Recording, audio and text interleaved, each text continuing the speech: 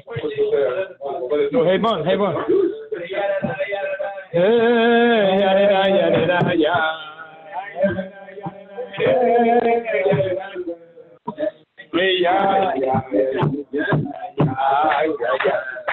also good. Amen.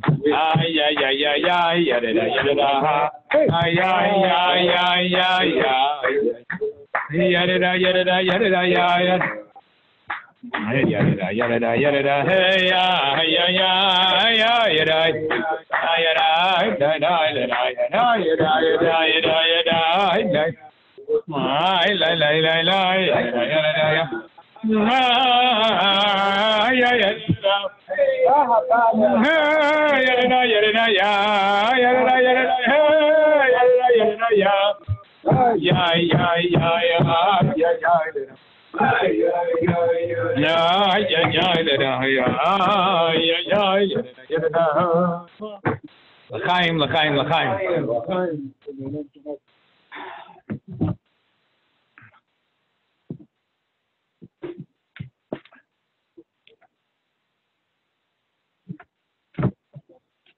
I'm still in the Israq, just an excitement. I'm coming back from the airport, taking my son-in-law and daughter and the baby to the airport to go to Texas. It's, people ask me, you're a shliach, you're here in Flatbush, you're not a shliach here. I try to have to explain. But when I got married, when I was a young man, we did think we're going to go to Bolivia.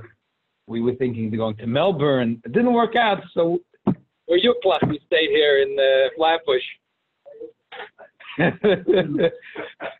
David, the hell, that children haven't talked. But there's a certain willingness to go out to conquer another land. My son-in-law was telling me that they say that the shliach Rabbi Lazarov, so he was driving to Houston, cross country, very far. Didn't have GPS. He came to places, and how could he read it? You think he reads English? So he came every gas station. Is Houston? No. Another couple of miles. Okay. Finally, he gets to, is it Houston? They said, this is Houston. Ah, this is my city. I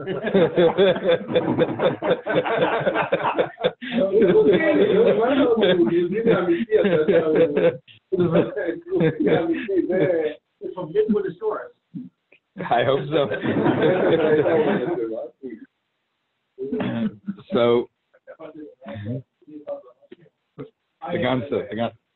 the emphasis, like I said many times, people are not aware of this. In Chabad, there is the whole globe is already split up. Every piece of land belongs to someone already. There's nothing extra here. So I'd like to share a sicha from the Rebbe, Moidetike Geschmack sicha that the Rebbe once said in honor of his father. And tonight is also a yahrzeit for the Mermelstein brothers, their mother, Shashkoch Al Chaf Av, Shetzabid Lezeich Nishmasa. Amen. Amen. Through that, they will have a child very, very soon. Amen. Amen. But first, another story. Just a story that I shared with my son-in-law and daughter last night. We made a small Malava Malka. They're going where the whole idea is to conquer the world. But there's a mashal from Reb David, this Talmud al Baal Shem Tov. He said that once the king had, there was a king that he had a long-standing war out in some far front. And he sent out a son and a general to help out in the war effort. There were two different groups. Son went with the army and the general. On the way, they both respectively got the news that in one front there was an unbelievable defeat. And the son's heart is shaking. It's shaking. It's his father's kingdom is now on the line. Or what a defeat could mean. That one defeat could bring the next. The general, he hears that. He says, oh, now is an opportunity for promotion. I know the general out there. He's a yukul, and he doesn't know how to handle a war. But I'm going to get there. Things are going to turn around. And when we're going to get back, this is my ticket to promotion. Then they travel a little further, and they hear good news that they had a victory. In the next battle, they had a victory. So the son is full of joy. The tide turned, and the general is upset. Okay, so whatever. He's now still one of the 10 generals. He thought that this is gonna be his ticket to promotion. So said the Talmud of Baal Shem Tov, there could be two attitudes. One attitude is the Stakan Erlam Malchus and Daladut to conquer the whole world. What's the difference? How it's done? Who would do it? There's many groups among the Yidden. There's all kinds of groups in Klal Yisrael and Shomer Torah mitzvahs. Different nusach and a different way of thinking and a different way of doing. Well, what's the difference? We're all doing in the army of the Eibishter. We're all part of Tzivos Hashem to conquer the world. So the attitude of the son is if he sees that the success going on, there's another shul, another shir, another yeshiva, doesn't mean that it's my yeshiva. Who cares my yeshiva? It's good. I'm happy. Baruch Hashem. It's the another another conquest. But the general, he thinks of himself, his promotion. So the nimshal is that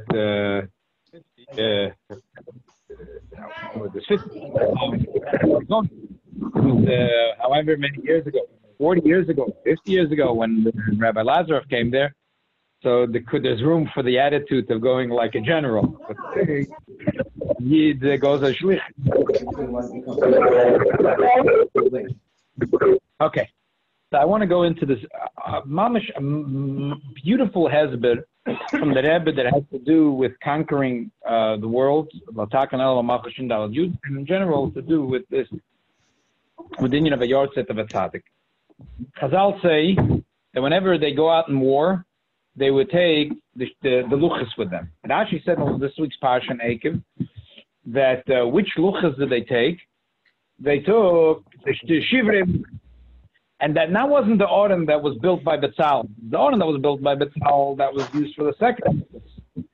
But and Rashi says that once it happened in history that they took the second luchas in the Aron that was made by Betzalel, and then it was a catastrophe. That was in the days of Eli, and they lost the war, and with the Plishtim, and then Eli died, and the sons of Eli were killed. It was an unbelievable catastrophe because they took out, the sin was that they took the luchas. They did the right thing. The whole luchas, if you think about this, the Gemara says that the luchas is a schus, right? They're taking it as a schus to win the war. Now, why are these luchas broken? Why are the luchas broken? You want to conquer. The Gemara says, a person that's his heart is shaking and he's scared to go out in war. Go back home. Go back home. If we only can have soldiers that are brave heart. If they have no brave heart, they should go back home. The Gemara says, what does it mean he doesn't have a brave heart? And the Gemara says, number one, he's scared. He's scared to see blood. He's scared to slaughter the enemy. And the Gemara says, it basically says, no, not only that. He's Yoram Avedas should be he has Avedas. Which kind of Avedas? What kind of Avedas are we talking about? That he makes a brach in the Tefillin Shel Yad, and then he spoke to someone. He had a conversation. And then he put on the Tefillin Shel Rosh. You're not supposed to make an episode between Tefillin Shel Yad and Tefillin Shel Rosh. Whoa. It's not like he went to McDonald's and ate a cheeseburger talking about that. It's a faret abistal between the Tefillin Shel Yad and the Tefillin Shel Rosh. So even that person is considered. And Chazal say, Kulach Yofe Rayose Umum Einbach. We're talking about the soldiers in the Jewish army, that they were all tzaddikim and tzaddikim gemurim. Now, imagine they're traveling with the Aron that has the shivrei luchas. What's the shivrei luchas? Why is the luchas broken? It reminds you of the Chet HaEgel. Why would they be traveling with that? There has to be an unbelievable lesson of Avodas Hashem. But the question is, how Chazal know that this is the Avera that he thinks that he was talking between Tefillin Shel Yad? Oh, the soldier knows. Chazal doesn't know. No, the guy announces. But maybe he made Avera before, and he's afraid this Avera, when he go to war, any Avera, even such a small one. If Yosef Lili says, if he spoke Lashon Hara or he insulted another Jew in public, he shouldn't be in the army. But even if he did such a slight Aveda that he spoke, it's slight, and we bring out how slight of an Aveda. And therefore we say that Kulach Yofer Ayosi, Umum Einbach goes on the tzava, on the tzava of the Jews, that they were mamish big tzaddikim. So they would. Why wouldn't they take the regular luchas? That's the question. Why wouldn't they take the regular luchas? They would do teshuvah. They would do tshuva. They would do tshuva? Yeah, from broken luchot. I hear you pshat. We'll talk about some of the pshatim of a few meforshim, and the Rebbe has his own pshat. But before we get into the just again something to that same Rashi says that kosher misoshon shel tzadikim litna kadosh baruch hu kiyem sheneshtabru ba'aluchas, that when a yid, when a tzaddik, when a yid passes away, it's as difficult it's kosher for the Eibishter like the day that the luchas were broken. Which l'choida, what is the pshat? What's the pshat? What's the compare when you compare? So when you compare two things, you say it's just like the luchas is a travesty. So when a yid passes away, it's a travesty. But Chazal compare the two things. There has to be a dinyan. What does it mean kosher? There's beautiful words in there. What does it mean kosher? Something is difficult for the Eibishter? What do you mean it's difficult? It's not that hard to pick up this bottle. You have to pick up a pallet of sand and cement. I can't. It's kosher. I have to get it into a tractor trailer and pick it up. But the Boishlam is a kol yochel. Say kosher. The Eibush is something kosher. What do you mean kosher? The Eibush is a beautiful voice. When a Mendel of Rimmenev, he said when a person strains himself, he gets red in the face. Do you see his blood? Because the blood is the chayes of the person. So the kosher means that when a person is doing something that it's a hard job, that he has to put himself all the way into it. When we say about the Eibush something kosher, we mean something positive actually. We see there's something unbelievable gili over here. There's an unbelievable gila lakus that is involved in the breaking of the luchas, and also we see it in the istalkos of a tzaddik, in the yortzeit of a tzaddik. So the question is, what is it? And why is it ta'ataka that we travel at war with the luchas? So, what's the connection of the luchas and a tzaddik? A beautiful word. A tzaddik, every neshama. There's a neshama in the body. Same on the luchas. The luchas there was the luchas and there were the letters of the luchas. There was a luchas and there was a letter. There were two separate things. The Chazal say that what happened, that the letters went out of the luchas. The letters went out of the luchas, and the luchas got very heavy, and that's when Moshe Rabbeinu broke the luchas. The same thing with a neshama. There's the body and the neshama goes out of the body, and the body gets very heavy, and that's the Vistalkos. The Rebbe explains it like this. First of all, again, we said that l'choida. Why are we traveling? Why are we traveling with the broken luchas? So the Dharma fortune that say, to be honest, Naivshitz, Rav Naftali Vropshitz, they say that the Shivrei luchas is really a big limud schus. What's a limud schus? Just like Chazal say that it says Mizmar la'asav. The asav was singing about the Churban Beis Hamikdash. That why is it a song? Because it's a shvach to the Eibishter, the kila chamosa ala eitzim valabonim, that the Eibishter took his anger and he spilled it out on the rocks. He spilled it out on the rocks. Same thing over here, that instead of spilling the anger on the Yidden, the anger was poured onto the luchas. And this is similar to what Rashi says in Pashas Kisisa. Rashi says that why did Moshe Rabbeinu break the luchas? So he says, Marshal, there was once a king that he was engaged with a woman. And then there was a scandal in the palace. Something totally miss. But the truth is that Kala, she wasn't at fault. But it was one of the other women, one of the shvachas, that was involved with the story. That they were talking that there were things going on in the palace. But really, she did nothing wrong. She did nothing wrong. But one of the shvachas did something. And therefore, everyone was talking about it. The Melech came back to the palace, and he hears about this, and he's in unbelievable anger that he thinks that he was betrayed by this woman that he was engaged to, that he was a Mordeses, not just engaged, that Edison. So the king had a friend that knew that after investigation, she's going to come clean. But in the meantime, he's very angry. So what did he do? He took the ksuba. Afrum a goy. Yeah, he also gets married as a ksuba, not Sam. meets a woman and that they had a ksuba, and he rips up the ksuba, and he says to the king, how are you going to kill her? How are you going to punish her? She's not your wife, Lachal. I ripped up the ksuba. In the meantime, it turns out that she did nothing wrong, and then the Melech says, you ripped up the ksuba, you go write up a new ksuba. That's what Abisha said.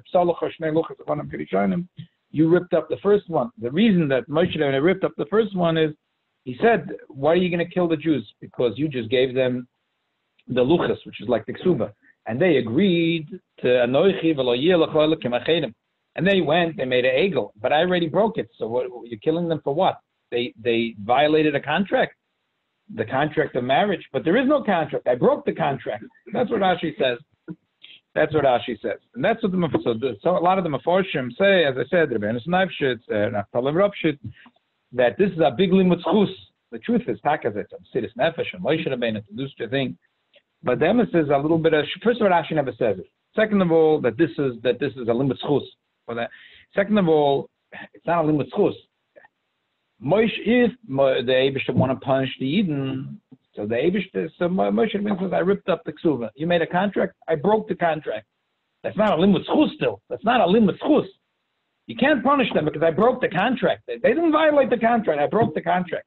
But that's a limud chus. How is that a limud chus? Besides, even if they didn't violate the contract, they didn't do a mitzvah samaisim toiver. It's not like, you're not going to sponsor a kiddush in honor of the egel. It's not like they did something really special. Even a goy is supposed to know that you're not supposed to violate the anoichi v'lo yeh lo. Elamai, the punishment comes because they just got the luchas and they didn't follow and they made a egel. Okay, so he broke the contract. Okay, not a limud chus. What's a limud chus? But now the word that everyone wants to say about the connection of tzaddik and the luchas, the yid and the luchas. Beautiful word. First of all, we have to understand, there's the Chazal say there were 10 things that were created bein hashmashos. Every year you learn Pirkei Avos, and I just didn't notice it. It was like, you see it so fast. There's a michtav haluchos. There were 2 things that were created. One is michtav, the letters that the Eibishter wrote in the Aseret HaDibros, and the other one, the luchos. In other words, they're 2 separate creations. The Rebbe says, it says, V'haluchos ma'aseh Elokim heima, and then it pasuk continues, V'amichtav michtav Elokimu. So there are 2 separate things. There were 2 separate creations. The Eibishter created something called luchos. Al-Rebbe says, and it's something unbelievably spiritual. Even if you didn't learn Tanya, if you learned the Pirkei Avos and you read, so it was something that was spectacular. It was like with the Shomim that was created bein hashmashos, something spectacular. But there were 2 separate things that he created. He created the luchas, and he also created the michtav and the luchas. They're 2 separate things. First, he created one thing, and then he created the other thing, and he put the 2 things together. There is the michtav and the luchas are 2 separate things. So l'chayda dazoi. When the oisis, the Chazal say that the oisis went out. The oisis went out of the luchas. So therefore, he said, okay, so we're going to break it. Why would you break it? Wait a minute. If the luchas itself, without the oisis, have a kedusha, the Eibishter created the bein hashmashos. The Eibishter made it. The Eibishter made it before he wrote any words into it. Before he carved any words in, there's 2 different creations the Eibishter made. One thing is the luchas, and the other thing is the oisius that were in the luchas. So the oisius, the Eibishter took back the letters. Took him straight back. So Moshe Rabbeinu said, so the Pashas said, okay, so now it's a rock. It's a rock. That and the rock you combine the 99 cent store. This is all bazach. Boom, he broke it. But if you think about this, it's not true. It was not Stam a rock. It was Ma'aseh Elokim. The rock itself, without the oisis, was something miraculous, was something created by the Eibishter. It wasn't like the second luchos. The Eibishter said, carve it out from a special rock under your tent. It was something that was miraculous, something special. So why break it? Why break it? What's the Indian of breaking it? And B'chlal, it's also to break it. Not Stam Tashmisha Kedusha. We say, Abit Abdun, es kolam akoimis, when it touched them, bezvechesam, as vadatim ishmam, loy tasun Shem lakem alkeichem. It's also, that's why you're not allowed to, even a shul. It's a break, it's the slightest thing. That people that were very busy in the shul, you're not allowed to, even the slightest thing, it's Hashem's house. Not allowed to break anything in a shul because it comes from this pasuk. And that's why it's a big mitzvah to be mechazik the bedek habayis in a shul, and it's a terrible thing to break something. So how come? So what's going on over here? The emes is, even though Rashi doesn't say, Rashi never says this thing that the letters went flying out of the luchas, but Rashi does say. Rashi says two things interesting. Rashi says in Parsha, because Rashi says that Moshe Rabbeinu said that the Korban Pesach is one of the mitzvahs. The Torah said that a Ben Necha can't have the Korban Pesach. These Yidden, they're Ben Necha. How can I give them the Aseres HaDibris? Then Rashi says in this week's Parsha that he ripped the Ksuba. But both are true. Okay, you don't give it to them. Who asked you to break it? So Rashi say two reasons. One, why didn't he give it to them? Because they were Ben Necha. Why did he break it? Because he wanted to rip up the Ksuba. But Rashi doesn't mention this thing that the letters went flying out. But there could be emes too, because the Pashtus Rashi compares it to the Nepetit of a tzaddik. What happens of a yid that passed away? The neshama goes out, and then the body starts falling apart. And here, the letters went out, and then Moshe Rabbeinu broke. It got too heavy. So what the pshat got heavy? Well, a beautiful beer from the Rebbe. Just the whole pilpul here, but everything separately is a beautiful beer. Whenever you think about this, you think that the oasis went flying out, but think about this. How do the oasis go flying out? Think for a minute. If you have a Sefer Torah, right? So you have ink and you have parchment. So if you want to say that the letters went away, so it's possible. It's actually a ksav, or ink that you can't scratch off is possible for using for Sefer Torah. Okay, so it's possible that the ink should get off the parchment, but you say that these rock or the letters were carved into the rock. How does it mean? What does it mean that the oasis went out of it? What does it mean the oasis went out? So you're going to say the parts of the rock went also out. That all of a sudden, how did they exactly? What does it mean that the oasis went out? If you say a klaf, a Sefer Torah, you could say that the ink fell off. The ink disintegrated. But what does it mean the oasis fly out of a rock? It's carved into the rock. How does it went out? Porchu. Yeah, porchu. How did they porchu? So the Rebbe says a child can also understand this. It was through and through. Exactly, it was through and through. So how did they fly out? And it was a miracle. You can see them both. So how does it fly out? How did the letters fly out? The rock is still here and the letters fly out. What does that mean? So the Rebbe says a beautiful word. A child can understand it. Not the Gemara says that Gabi Shabbos that a chay noyes kesatzmit. Carrying someone alive, you're not chay because a live person is carrying himself. That's a person's alive. A person could be 100 pounds. You could pick him up, but a mace it could be 100 pounds. It's very hard. You can't pick up like this a mace. Why? Because a chay noyes kesatzmit. And a Bechomish Lemikra also understands it. They see he can pick up his little brother. We call it dead weight. So what happened? What happened is that the oasis will purchase what happened? The luchas were very heavy. Chazal say Orkan Shishan, Rochman Shishan. The very Begashmis were very heavy. So you could say Moshe Rabbeinu was really macho guy, and he also killed oiks. He was a big guy. But the Pashtus is not because he was a really big guy. Because the luchas were alive, just like a human being. There's neshama and the guf. That's why Chazal compare the luchas to a Jew. Just like a person, there's a soul in the body. These rocks, they were rocks. That's why David made them in Hashmosh.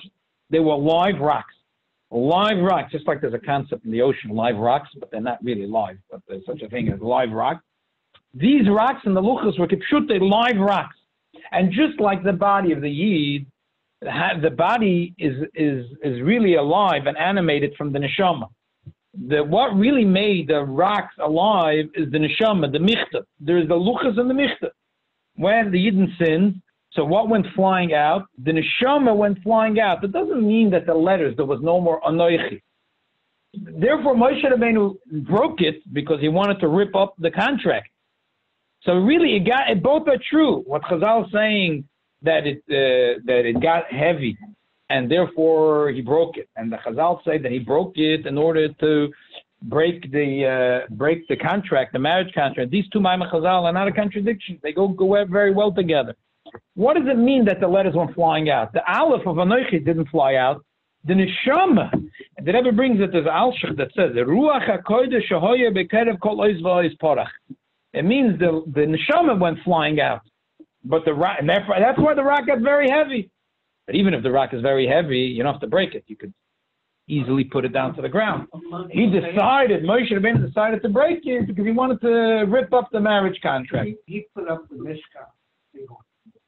Good. So he had tremendous strength. Koyach, okay. But you don't have to say, if the Luchas are alive, so you don't need that tremendous Koyach. The Luchas were alive. You think that heavy he got? That's what it sounds like from Chazal. But the other Chazal say that he wanted to rip up the... It was deliberate. That was deliberate. So the Rebbe says the pshat is like this. He saw that the Eibishter took out, he saw that the Eibishter is starting to break it. He saw that the Eibishter, because the Eibishter took out the Chayis, and all of a sudden they feel heavy. So if the Eibishter started to break it, I could break the rest of it. So Pashtus, you ask, who gave him the right to break it? It's also to break something, Abed to Abdun, it's also to break something that has a Kedusha. But he saw that the Eibishter started to break it. He saw that the Eibishter took out the Chayis. So Mela, he did the rest of the breaking because he wanted to help the Eden by ripping up the marriage contract. But now we see the connection of Shvidas Haluchis to Misashon Shel Tzadikim. They're mamish the same. Just like a Yid, there's an Neshama and a Guf. There is the soul in the body. And that's, by your side. The Neshama, the day that the Neshama left the body. So the same thing here. Demis is, it's a Pella. How many Yidden sinned in the Egel?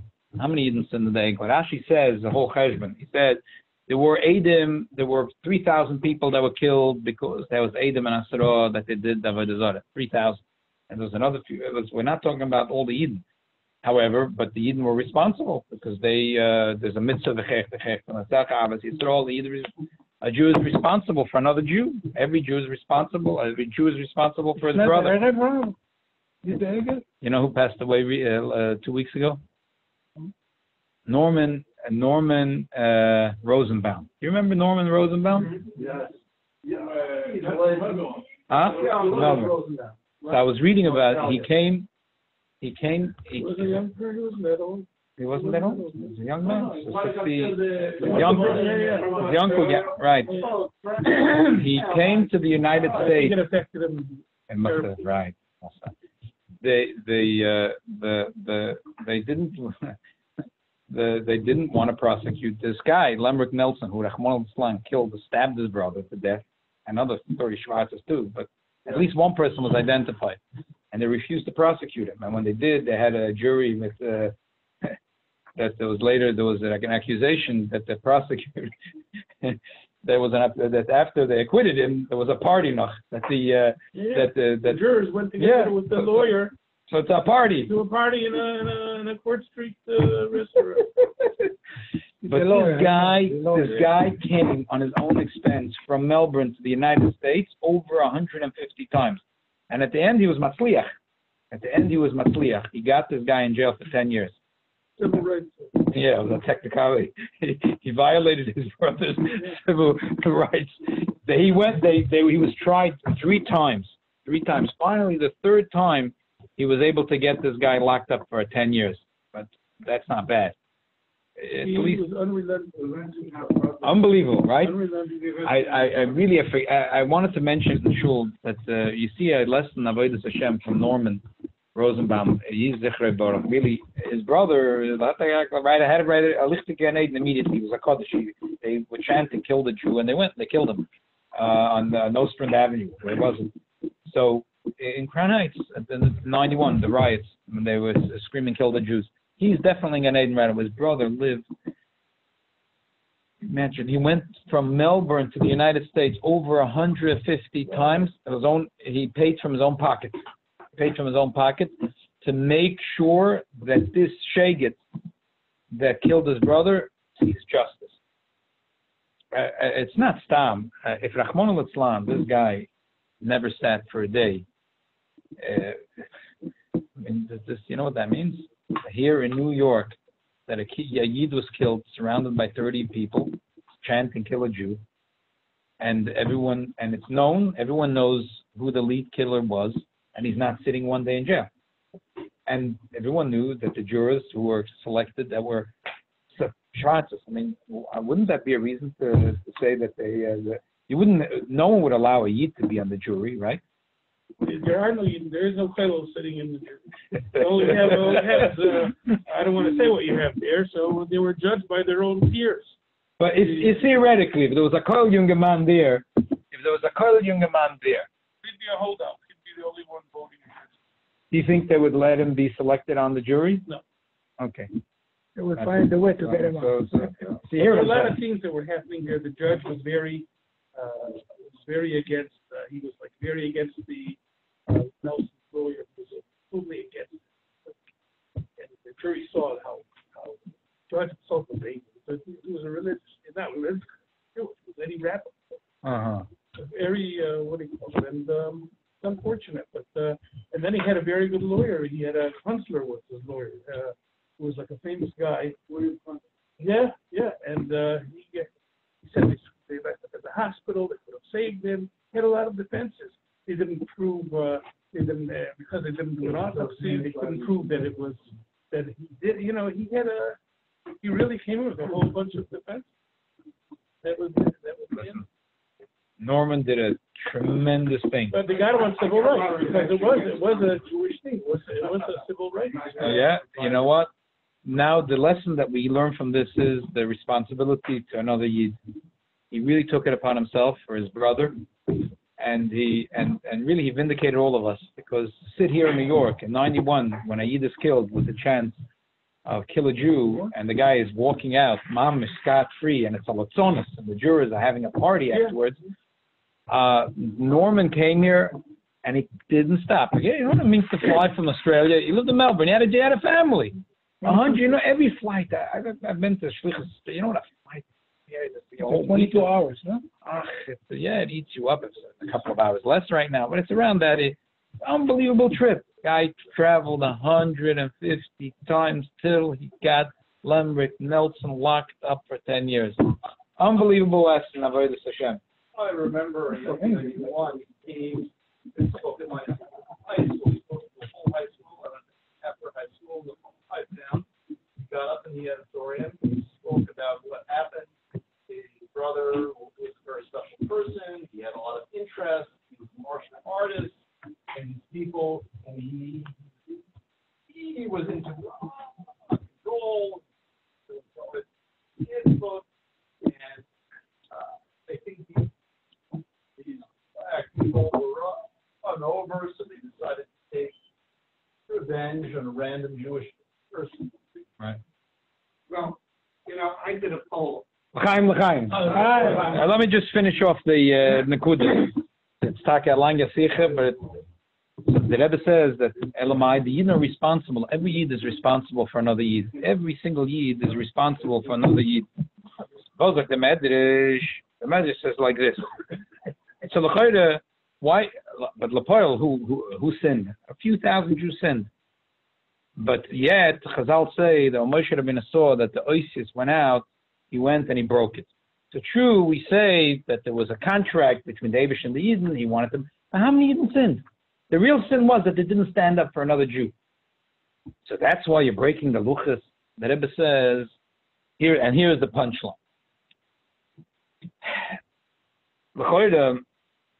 L'choida, when you have Chazal say that we spoke about this recently, that you have the neshama and the body of a Yid. Everyone has a maila. The Alter Rebbe says in Tanya that when a person says and he says it before Shema, that's talking about the Jewish body. Because the Eibush doesn't have to choose a Jewish neshama. It's like saying a rock and a diamond. I chose a diamond. You didn't choose a diamond. If you picked a rock, you'd be a dumbbell. Why would you pick a rock instead of a diamond? That's not called you picked. That means you're about das, and you understand the value one over the other. To say that the Yiddish neshama, the Eibush picked it over a Goyish neshama, that's not called bechira. Bechira was the Jewish nose and the Jewish eyes and the Jewish ears and the Jewish body. The body of a Jew, the body of a Goy, seemingly the outside. They go to the medical doctor and ask him the body of a Jew, the body of a Goy. You see a difference? He might not see right away the difference. The neshama. So on the goof where a Yid is similar to a Goy, that's where there's the Bechira. So you have the neshama and the guf of a yid. The same thing in the luchas. You have the neshama of the and the. It's just like by the neshama. So and the luchas, they have the similar thing. Neshama and the luchas, the luchas and the letters and the neshama and the body have this interesting thing that's happening, which is like this. The luchas are holy. They were created ben hashmoshes. It's a luchas is ma'aseh lakim eima. But once you add the michtav halakim onto it, once you add the Eibishter's letters, and then you take the kedusha out, it's kilu, it loses its whole value. Kilu, it loses its whole value. It's like someone that all of a sudden, for example, that's not what the Rebbe is saying about. Like someone who goes from riches to rags. Very difficult to go from rich to rags. Why? Because a person already experienced a good life. Now to go to rags is very hard. To go from rags to rich is nicht gefährlich. If you ever read a story of someone going from rags to riches, you feel good about the story. When you read a story of someone going to rich to rags, faket, you feel terrible. Why? Because it's very hurtful.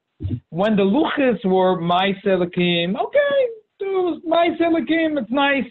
But now that the michtav lakim was added to it, and then it was taken away, Moshe Rabbeinu realized something.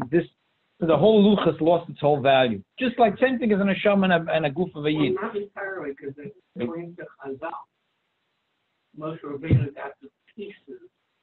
That's in the second luchas. The second luchas, he got from that he got rich. But the first luchas, there was it. Once he saw, even though the luchas itself had a value, it was spiritual, it was made ben hashmoshes. But once you add the michtav to it, and then the Eibishter sucks it out, it all loses its whole value. Same thing a yid. Then a guf is very valuable. The neshama is very special. The Eibishter puts it together, the neshama and the body, just like Chazal say, the story in the Sanhedrin, and the story of the person who was blind and the person who was limping, who couldn't walk. The neshama and the body, each one has something, but there isn't a part of the body that doesn't have a neshama. Conceptual thing, like the Rambam says, that we separate the body. There isn't a little part of the finger that doesn't have a neshama. The neshama and the body are together, and the job of the neshama is to bring kedusha into the body. Now that the neshama left, it's similar. So that's why Chazal say that before Tchiyas HaMeisim, even tzaddikim, that the body has to decompose. Taka, there's a bone, lose, but the body has to decompose and then be reconstructed. That's similar to the luchas. Similar to the luchas.